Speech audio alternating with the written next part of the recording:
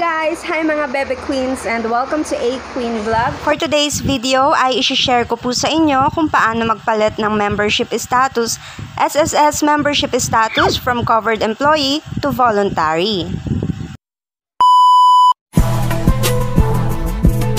Hi mga bebe queens, this is A-Quinn.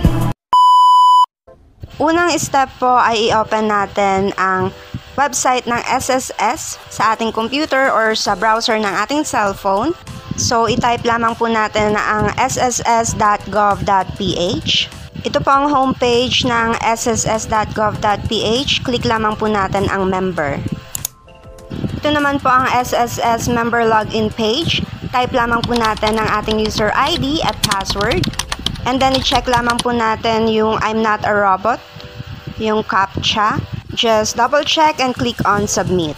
Pag nakalagay na po tayo, ito na po ang makikita natin sa ating screen. Select lamang po natin or i-click lamang po ang payment reference number or PRN. May lalabas po dyan na dalawang option, PRN payments at generate PRN. Ang isa-select po natin ay ang generate PRN. So just click on it. At ito na po ang ating generate PRN page. So, makikita nyo po dyan yung SSS number ninyo.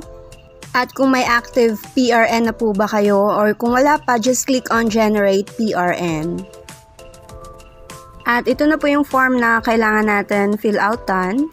Sa membership type po, may dalawang option po dyan. It's either voluntary or OFW. So, sa case natin, since hindi naman tayo OFW, isa-select po natin ang voluntary. At after nyo po i-click ang voluntary, ay may lalabas po na notification message which says, after you have paid this statement of account, your membership type will automatically be changed to the selected value. So, i-click lamang po natin ang OK. After nyo po i-select yung period na babayaran ninyo, yung months na babayaran ninyo, ay may option po kayong pumili ng amount ng inyong contribution. So, ang pinakamataas po na contribution ng voluntary ay 3,250 at ang pinakamababa naman po ay 390 pesos.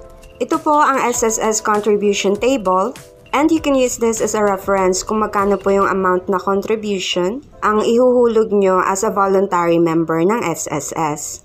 In-include ko na rin po ang download link nitong table na ito sa description box. After nyo po mapili yung applicable period at yung amount of contribution, ay mag-auto-generate na po yung total amount. So sa akin po 2 months and ang amount of contribution na pinili ko ay 2,405. So that will be a total of 4,810. I-click lamang po natin ang submit request.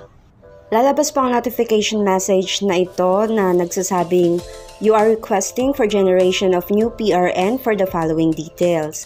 So, makikita po dito yung applicable period, monthly contribution, and subtotal, at ang membership type. At click lamang po natin ang OK. So, ito na po ang ating PRN or payment reference number. Makikita din po dito ang details ng ating babayaran.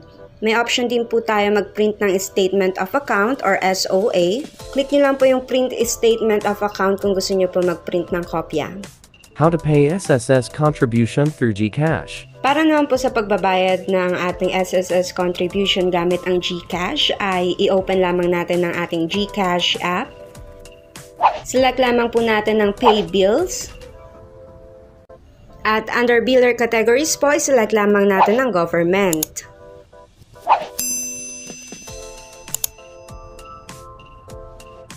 At under Government naman po, iselect lamang po natin ang SSS PRN.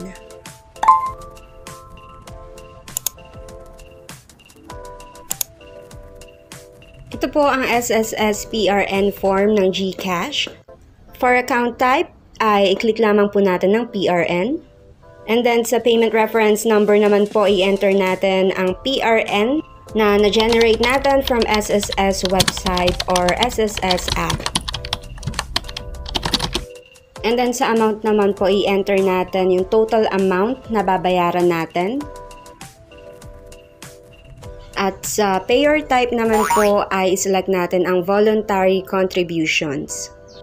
And then, enter lamang po ang inyong email address para dun isasend ni GCash ang inyong receipt for this payment. At kapag na-enter nyo na po lahat ng information, review nyo lang po and then click on confirm.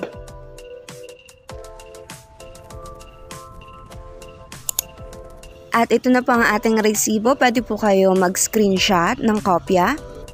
Or kung in-enter nyo po ang inyong email address, ay automatic na po na marireceive nyo po ang kopya nito sa inyong email address. After 48 hours. So yung payment po natin, mapopost po siya immediately sa ating SSS account. Pero po upon checking, hindi po kaagad nag-update yung membership type or hindi po kaagad nag-change sa voluntary. Huwag po kayong mag-alala at maghintay lamang po ng at least 48 hours at mag-a-update na rin po ang inyong SSS membership from employed to voluntary member. Frequently asked questions. Wala po akong computer, pwede po ba mag-change ang SSS membership status gamit ang CP? Yes po, pwede po tayong gumamit ng cellphone sa pag-change ng ating SSS membership status. Maaari po natin itong gawin sa naka-install na browser sa ating cellphone or pwede rin po tayo mag-download ng SSS app sa Google Play Store. Magbayad na po ako ang contribution pero covered employee pa din ang status ko. Gaano po katagal bago mapalitan ang membership status? After po nating bayaran ng ating SSS PRN or SSS contribution, ay maghintay lamang po tayo within 48 hours para po mag-update ang ating SSS membership from employed or from employee to voluntary. Gusto ko po bayaran yung laps ko na SSS contribution pero nagyari pag nagre-request ako ang PRN. Bakit po ganito? Sa pag-generate po ng PRN, ang pwede lamang po natin i-generate is yung current month at yung mga susunod na buwan. Hindi na po tayo makakapag-generate ng PRN sa mga past due na SSS contributions. Malaban sa cash, saan po ako pwede magbayad ang SSS PRN contribution? Maliban po sa GCash ay pwede po tayo magbayad ng ating SSS PRN or SSS contribution sa mga sumusunod. Sa bangko po, pwede po tayo magbayad sa Asia United Bank, Bank of Commerce, Bank of the Philippine Islands, Philippine Business Bank, PNB Savings Bank, Security Bank Corp, Union Bank of the Philippines, Wealth Development Bank. Sa mga non-banks naman ay pwede tayo magbayad sa Bayad Center, iRemit, Pinoy Express Hatid Padala Services, Sky Freight Forwarders, at Ventaha International Inc. Thank you guys for watching again. This is A-Quinn. Kung hindi pa po kayo nakaka-subscribe sa aking channel, just click on subscribe button at hit nyo na rin po ang notification bell para lagi kayong updated pag may bago akong upload. Don't forget to like and share this video. Have a great day!